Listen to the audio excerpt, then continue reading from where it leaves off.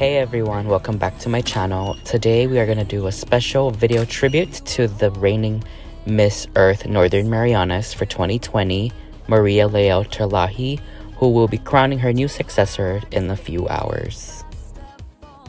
Let us go down memory lane as we recap a little bit of her year as her reigning queen for the Marianas, and we will have a live interview with her.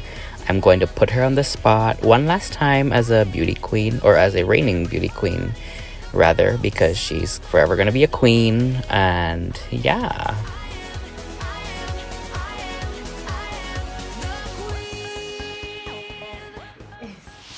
if you go back to the other videos we did.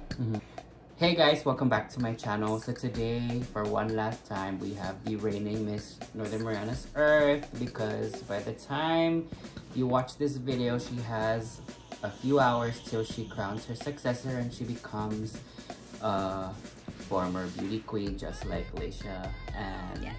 Anyways, today we have Miss Maria Leo Terlaje. I'm a little bit, what's this word? Bittersweet? Bittersweet.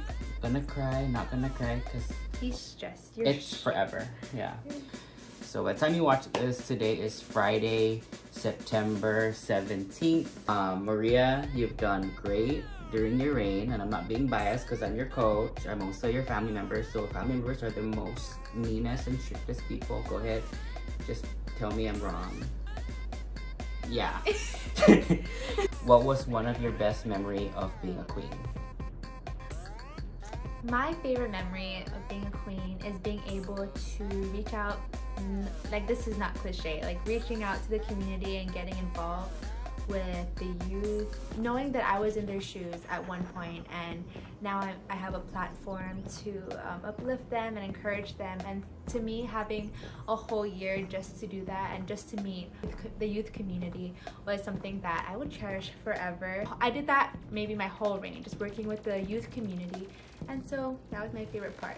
What will be the first thing you would do after you crown your successor? Before answering that call. Breathe. Breathe. I thought you were gonna say eat.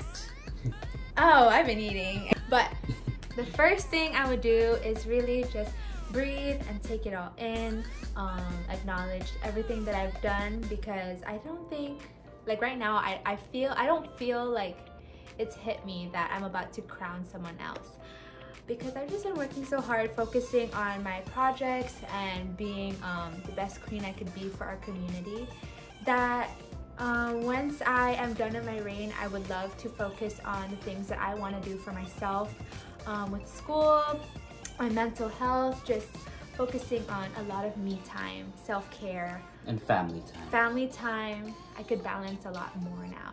So I'm looking forward to that. If you could give any type of advice to your next successor, what would it be? At the top of my head, it's just to find your passion, whatever it is, and put that meaning into the crown you wear. So for example, with me, I was so, I guess, empowered on my own as a youth individual that I wanted others to feel the same. And maybe that doesn't tie in with the environment, but with my crown, or with my reign, I tied in my passion, which was that, working with the youth, really relate to how my reign should be as an Earth Queen.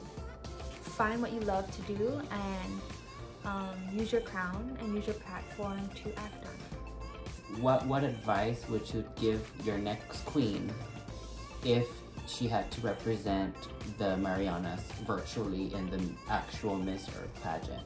The Miss Earth pageant will be virtual this year again, so my advice to the next queen is to get a lot of sleep, because virtual pageants deal a lot with different time zones that we have to deal with. Really?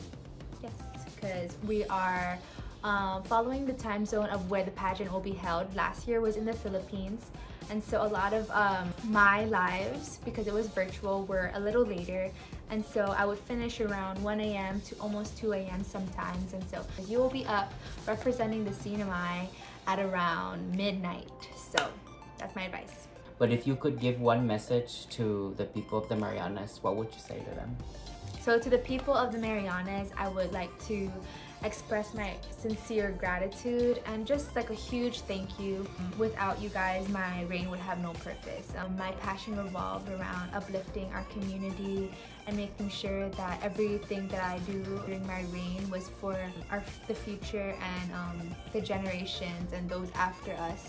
And so without your involvement and your support, to me as a queen, all of that would have not been aspired. So I just want to say thank you, especially for all your love and support and encouragement, for trusting me to be your queen for 2020, and especially during a pandemic. And there we have it. One last time as your reigning queen, forever a former, Maria Terlaje, Miss Earth, Northern Marianas 2020. Bye.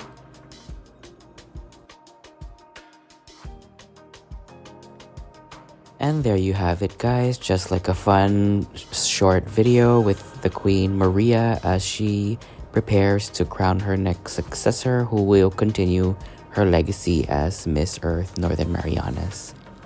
Maria, you have come a long way, and I am beyond proud of the woman that you have become. It has been a wonderful year.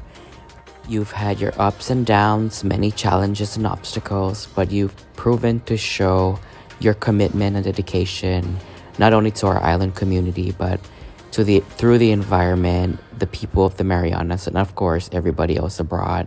So much props to you, and best of luck in your future endeavors. We have just a few more hours till we know who will carry the legacy as Miss Earth Northern Marianas.